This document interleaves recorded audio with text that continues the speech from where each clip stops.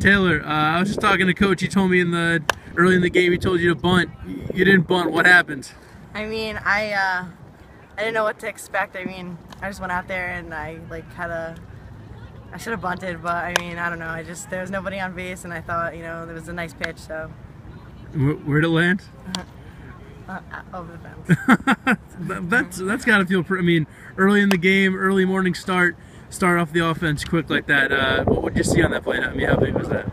I mean, it was big for the team because it got us going and we started putting the ball in play. So, we started up and it was a good start up to put the ball in play and do what we had to do.